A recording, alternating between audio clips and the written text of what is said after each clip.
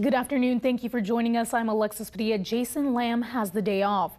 Great Bend police say one person is critically injured after an explosion.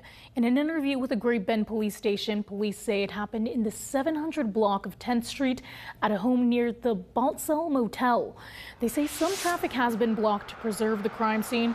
Officials say only one lane of U.S. Highway 56 east of Great Bend is closed, but some delays are expected. Our crews continue to remain at the scene as we continue to bring you updates both on air and online.